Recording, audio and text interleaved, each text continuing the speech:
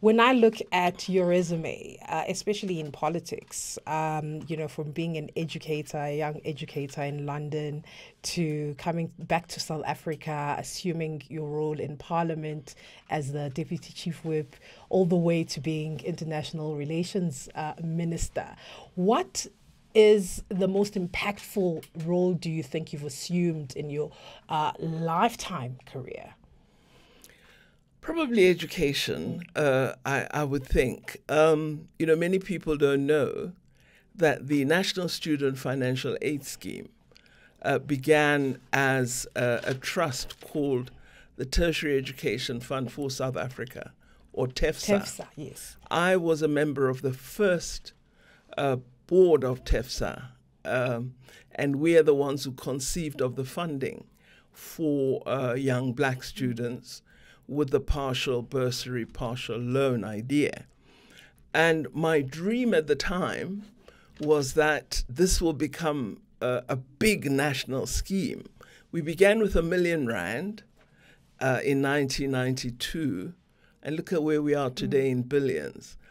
My happiest moment was when our second Minister of Education in a free South Africa, Professor Kada Asmal, introduced the legislation to establish the National Student Financial Aid Scheme, and so to convert TEFSA to NSFAS.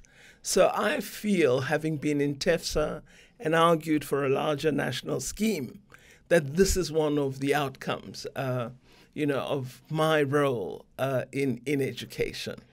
When you think of education today, we've got a young minister who's taken up that role in the government of national unity. When you think of education today, where it is now, what comes to mind? What do you think are the pitfalls? What do you think are the necessary areas of concern to you?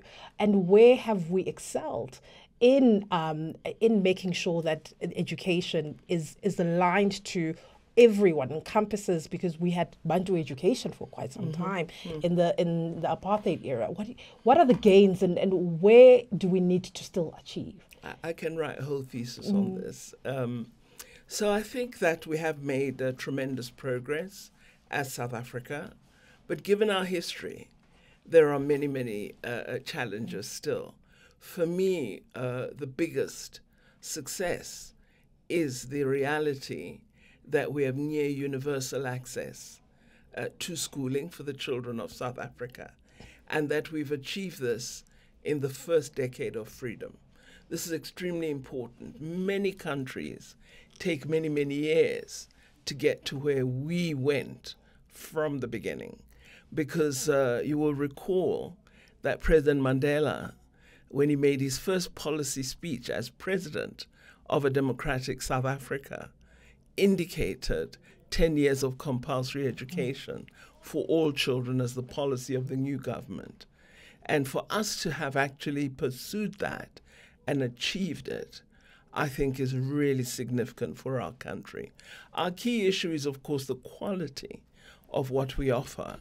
And I think given the impact of Bantu education on our aspiration for excellence, aspiration for quality, it is not surprising that really the pursuit of quality will be the long-term endeavor of education. Nonetheless, we do have pockets of excellence, and we need to appreciate that. I am one of the people in our country who believes we focus too much on the negative and inadequately on the progress.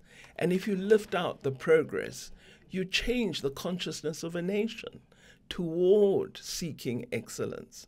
So I think we need to address, our mind and how we view ourselves. Then we'll aspire for something different. I also believe in higher education.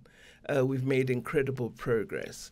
To have 6 of our universities ranked among the top 100 of the world, this is fantastic.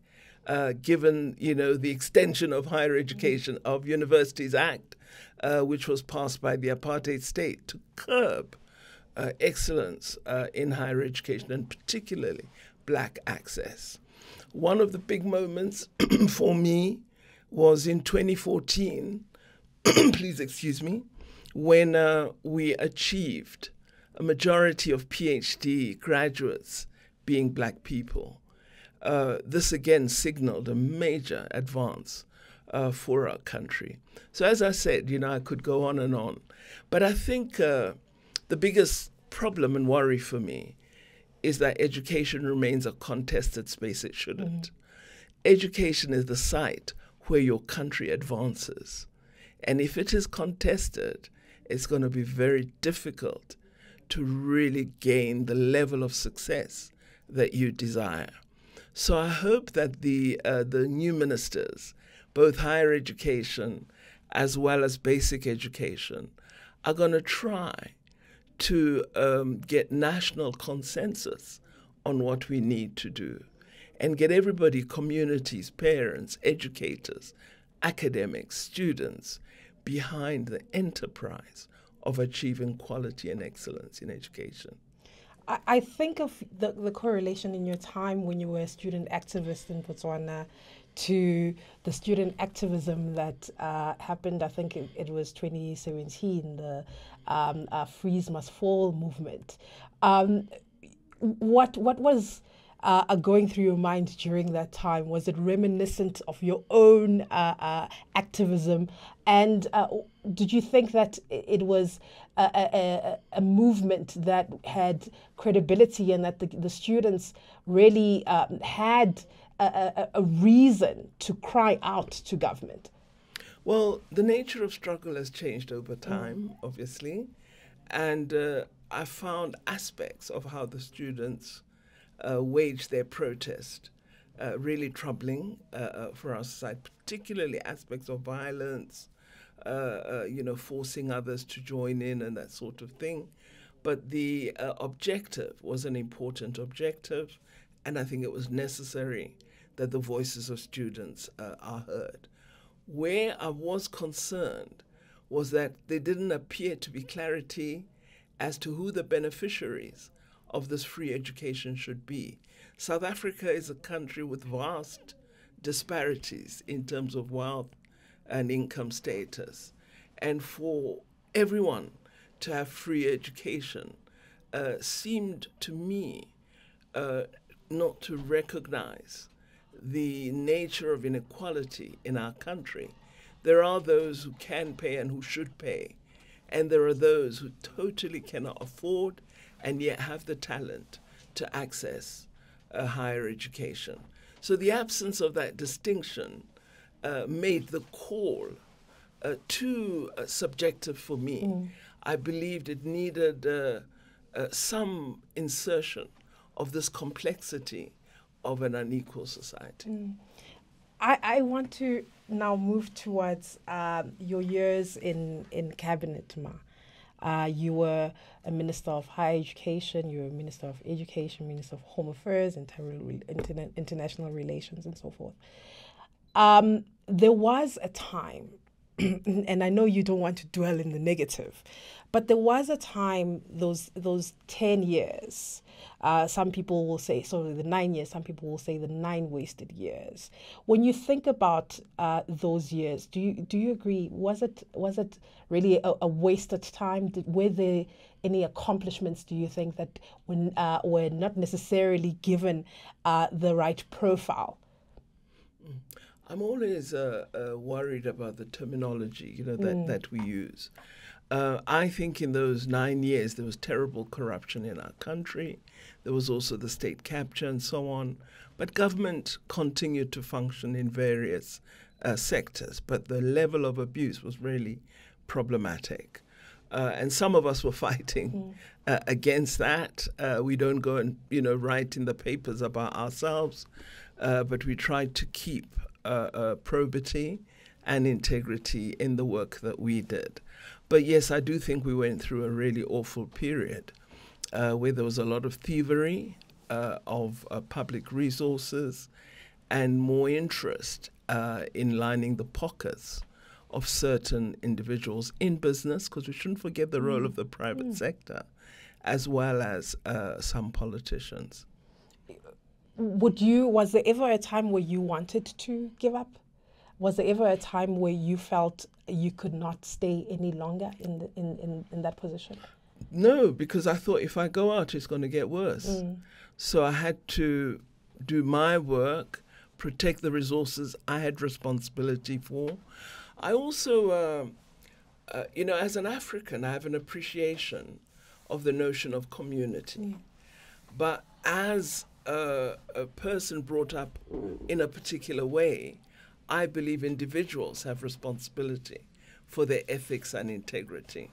So I don't appropriate the fault of all people, nor do I insert myself, in a group that is doing. So I believed I have responsibility for this 6 billion in Home Affairs. I must ensure that it is utilized in terms of the law and utilized in service of the people. And that's how I've conducted myself. Now, it might be a fault in that I don't join groups and say, let's do something together. But I was brought up that I must have ethics, I should have responsibility, and I must conduct myself with integrity. And wherever I've been, I can tick that I've tried to do that. And that integrity has shown, Ma, in that I don't think anyone in South Africa, white, black, Indian, or colored, whatever color or race, can fault you in terms of how you've conducted yourself in government. What sustained you in terms of your integrity, your morals, your ethics in government when so many people were faltering? Well, it's my family. I don't want the name of the family to be reflected in a terrible way in public media or any other form of media. I have a responsibility to my country, to the people of my country, but most particularly to where I come from, to my family. And I would be deeply ashamed if the name of my family, either Matthews or Pandor, were associated with anything negative. And this was always my fear, is that never, don't allow that, ever. Even if there were to be some form of a temptation, and fortunately, depending on how you conduct yourself, people come to realize. And so they won't come and talk nonsense to you. They might try once, but they soon get it, that, hey, with this one, sorry, just forget it. The women's agenda, I remember an impromptu doorstop with you in 2019 in Parliament where you were talking. You've always punted the women's agenda, making sure that women are represented not only in Parliament but in government and in other forms of governance, as well as in the private sector. How far has the women's agenda gone in the 30 years of our democracy? Are you happy with where we are? We've made progress, but there's much more to be done. We're not yet where we should be. I think it was wonderful that in President Ramaphosa's first term, Cabinet reached 50% female. This was really great, but of course we're 51% of society. But the fact that we were 50-50 was important. But I know that in many sectors, we've not yet seen the progress we'd like to see. For example, among academics, especially leadership in higher education, I think there's a great deal of work that we need to do to have more women vice-chancellors, leading our institutions of higher learning, and leading research as well. So there's a great deal of work. We've got to end violence against women. This, I believe, is the biggest blight on our society, how we change the attitude of men toward us, and also the attitudes of South Africans to violence. The statistics on murder, on robberies, cash in transit heists. And, if you live on, your own property, you're worried all the time. What's going to happen? Am I safe? And so on. It shouldn't be like that. So I think there's a great deal of work that we need to do to just change our society's attitude toward women and ensure that our laws as well as our practices support women. You were talking before we began the program about former Minister Dlamini Zuma. She and myself are members of an organization called IWF SA, the International Women's Forum South Africa branch. Ma'am Zanele Mbeki is the patron of IFSA, as we call it. And that organization, when we established a branch in South Africa, we decided the empowerment of young women in leadership, into leadership positions, would be a key project of us as the South African branch. So our first president was Bridget Radebe. I became president after her, and all of us were members, many leading women. And there are young women that were supported to take up development programs, particularly through GIBS at Wits University and other institutions. And this was our effort to contribute to ensuring that young women are provided with the skills and the support to become leaders in their various fields. So this is some of the work that we have done. But even with that plethora of efforts, of which there are many throughout our country, I think the issue of violence against women militates against achieving full equality of women. It's when women are safe in South Africa that we'll know that we've really made progress. 30 years of democracy, Doctor, when you look at what you envisioned when you were an activist, is this the South Africa you envisioned to a certain degree? Not entirely, but certainly a huge success and progress. Let me also share work that we did. I was the co-convener of the Bill of Rights subcommittee of the Constitutional Assembly, and we were responsible for writing the Bill of Rights chapter, for drafting it, of the Constitution of South Africa. And largely, the work that we did is the Bill of Rights that you see today. Now, the fact that our people enjoy these human rights and do enjoy them. You know, I was telling a colleague in the US that our people who are poor now have legal aid. They used to go to court without representation, black people, previously. Today we have legal aid paid for by the state, and you go into court and you are represented by a public prosecutor. It's very, very important that we've made those achievements in water, in housing, in health, in a range of areas. So definitely different from the apartheid experience, but not achieve the level of transformation that one had hoped for. And I think it's these missteps that we've made that lead to, I think, the lack of advance and the failures all of us are aware of. We campaign during elections. I was campaigning during this election, and I, you know, much as I love being on the ground, you go to a certain household and, you know, the lady says, nguwe ubuyile, ndisakhumbula, ndisela, uthe ndizoba nendlu andinayo, iphi indlu yam? And, you know, you can't pendula.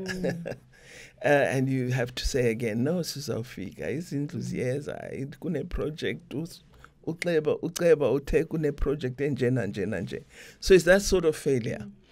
I wish we could upgrade or improve townships into proper suburbs for our people. This is my biggest disappointment, is the living condition of particularly the majority of the black people in our country. I wish we could have done much, much more. So I'm hoping with this current administration that the matter of human settlements is going to be pursued with vigorous energy so that we build new communities that have decent human settlements and that actually live in a condition that makes us proud when we go out to engage with communities. I will get to the new government, because I do want to hear your views about the new shape of government as it relates to the progress of the country, economic recovery and joblessness. Okay. But I want to, because I just remembered something when we were talking about the women's agenda and violence against women, the conditioning of men. And there's something that Nkosazana Dlamini Zuma said in an interview, I believe it was a couple months back, where she was talking about the CODESA negotiations and how, as women, they had to go to Utatu Nelson Mandela, the former president, to say that there wasn't adequate representation of women in those negotiations, in those meetings. And that was critical given, like you said, 51% of the country is women. That conditioning, I mean, even in the time of the struggle, as I'm sure you know, there was a conditioning in terms of women, the role of women versus the role of men. And it's still entrenched in our society. How do we reverse that, where the woman's role is understood? Because even within the ANC, the woman's role, sometimes you feel that the woman's role is not really understood. The strength of the woman's role is not really understood to be what it is, and it's not really the platform that women receive is not what the platform men receive. For instance, I still don't understand why the ANC doesn't talk about a woman president. Yes, we've had talks about Mamu Nkosazana Dlamini, but really, that is as far as it had gone. How do we change that conditioning? Well, we've had Dlamini Zuma, but we've also had Sisulu, who did stand. We had myself nominated. In the end, I declined. I now regret doing that, but anyway. I did want to go into that as well. But anyway. I do think there's work to be done. One of the things I say to young women, don't think the gender struggle is over. You know, just continue. Because there have been victories and people see progress and then they relax. You must never. Until you've achieved the level of equity that we desire, don't give up on a struggle. It always remains a struggle. So the notion of Aluta Continua is very important in seeking to achieve gender equity. I also think that one of the things that we need to do is always reflect on what is it exactly that we desire. At the moment, 52% of students at university are female. But largely, they're in what we call non-critical fields of study. They're not in engineering. They're not all in the health sciences. So we've got to break, those barriers. And it's really related to, it's social engineering. Our society has schooled us to think about ourselves in a particular way. And, men are not going to let go easily. I mean, some of them, they see 3 women in a room and they start getting nervous, Or when they talk to you, they call you girly. I've had so many men calling me girly, and I have to say very politely, could you just use my name? My name is Naledi. I'm not girly. I'm actually 40 or 50 years old or whatever, I've had to say to the individual. And, when you do that and correct them, then they say, oh, she's very aggressive, isn't she? So a man will not take certain, degradation, but a woman must accept it because our character must be such that we are always accommodating. So these are things we have to resist. And it's something that we've got to teach our daughters as well. Is how do you resist, but resist in a way that will give you success? Because if you overfight it, you actually defeat the purpose. So it's a smart approach, I think, to continuing to struggle for gender equity and finding our own way as well as South Africans. I'll never forget in 1991, which was the first conference of the ANC in South Africa, I was in the conference as a delegate of my province, Western Cape, and Tenjiwe Mtinswa and others raised this issue of a third of the NEC should be female. Ooh. Such an argument ensued, with the main objector to such a proposal being Terra Lekota and some other of the leadership. But the women came, they came. And it went on and on and on. We didn't win the day, but the issue was there on the table. It was placed on the table. And it was taken very, very seriously. So, men are not going to give way easily. And I think we have to be smart about what we do. So I do think tactics, teaching, tactics is very, very important. How we raise it, in a meeting. And being ready, because when you raise it, you're saying, I'm ready to occupy as well. I complained, there are no women, there aren't enough women around this table.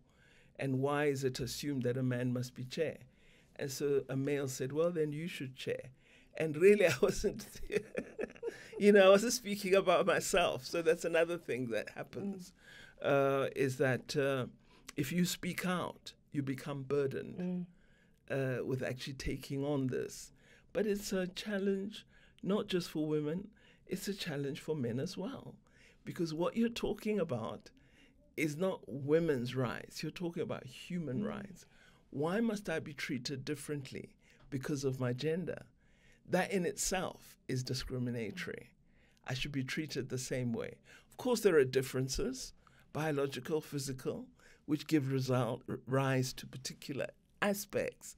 But these don't mean I can't be a school principal. They don't mean I can't be a vice chancellor. They don't mean I can't be a dean.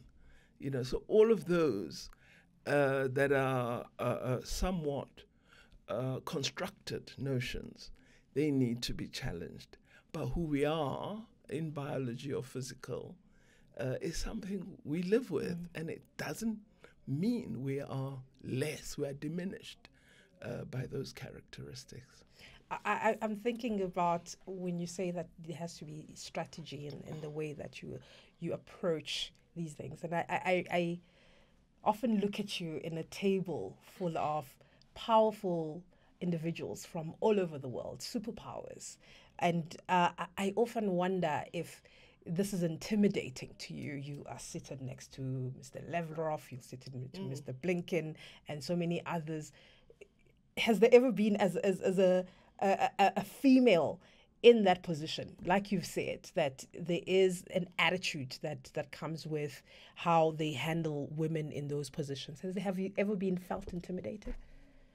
Once or twice, yes. For example, I don't like alcohol and smoking, and they smoke and they drink. And, with smoking, I'm very clear. So I will tell my best friend, who's a very powerful minister, sorry, not on this table, But the intimidation would be things like arguments about issues, and they're more experienced than you are. You're trying to speak for Africa, and they kind of, poo-poo what you say.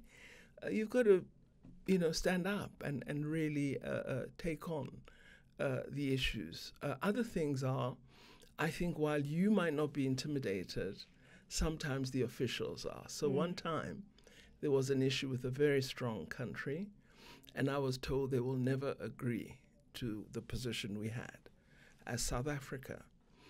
And that, if I raised it publicly, I would affect the relationship between our two countries. So then I saw the minister standing somewhere on his own, and I told my officials, I'm going to raise it with him, because I think even if we have disagreement, it's important that I've put our country's position forward, and I seek to get his understanding, because he himself comes from a very powerful country, and he won't just allow his country to be ridden over roughshod. So I went over to him and I said, I need to speak to you confidentially. And because he speaks another language, I knew he could speak English, but he pretends that he doesn't. And so then he said, no, he needs to have an interpreter with him. That's fine. So I said, it's a very delicate matter, but it's fine. I said, it concerns my country and our policy on a particular issue, and I know you're interested in having our support, but I wish to indicate to you that we would not be able, for a range of reasons, and I set those out, we would not be able to support you. To my amazement, he said, I totally understand. Countries do have different positions, but I know South Africa is a friend and that there will be other occasions, but all I ask, could you do it in this way and not, in a fine. As long as I'm not betraying my country's standpoint, I'll approach it, as diplomatically as possible. So, I stood up. I was nervous, I can tell you, because it's a big partner. But the reception I got and the friendship we've enjoyed since then indicated to me that when it's an issue of principle, don't back down too easily, Be nervous, be afraid, approach it properly, but don't just give up and say, mantule. I think the final question is around the Government of National Unity. When at the IEC were receiving those, they were capturing those votes, and we could see that the ANC is in no way going to make it back as the majority party. I'm sure you had feelings about it. And then you had to realize that you were forced to go into a coalition, and the coalition would necessitate a government of national unity. What do you think of where we are when we are? Because some of your comrades will say that the ANC has gone into bed with neoliberals. This is the ANC selling out. The SACP has said this. What do you think of this formation? I never in my 30 years of being in Parliament imagined the ANC would be in a unity with the Democratic Alliance. So I'm still getting used to it. And I'm on a watching brief. That's all. Thank you, Ba.